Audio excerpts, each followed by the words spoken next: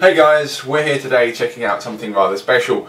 We've been playing a lot with the BrawlStick during our review of WWE All Stars, which is up on the site. You can go watch that now. It's a great game, but do the peripherals add up? Time to find out. So first of all, we're going to check out the BrawlStick. Right here, it's a meaty piece of kit. It's got some weight to it. If you're a fan of Street Fighter or any other arcade sticks on the market, then you'll be right at home here. You know what to expect. This is another MadCatz product, which has its main 8 buttons, all your turbo controls, your arcade stick, and everything out of the way that you don't want to be tapping while you're playing the game.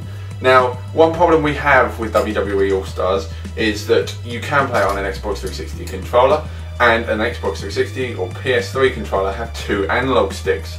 Now, in order to use your right analog stick, you have to actually set in the top here. Do you want left stick, D-pad or right stick? And in All Stars, to aim at different players, you need the right stick. So while playing, if you've got a BrawlStick, all you're going to have to do is click it on, click off, choose who you want to look at, click back, and it's a very slow way of doing it.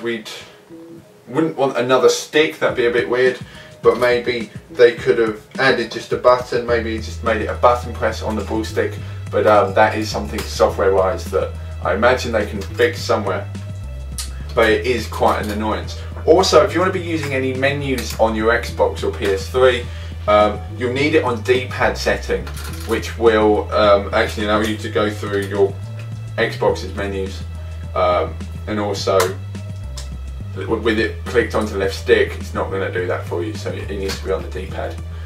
Whilst playing the game with this, however, it doesn't really change the experience. The game doesn't really live up to this product. The problem is that you don't know what your opponent's playing with. So if you're both playing with a BrawlStick, that's perfect. But right here, right now, tapping buttons, pretty quick, but I think I feel a bit more safe with a controller. So that is the BrawlStick.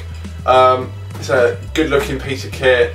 It's a nice touch, but it's not all quite there. If you really want to turn WWE All Stars into a hardcore button masher, then here's your answer.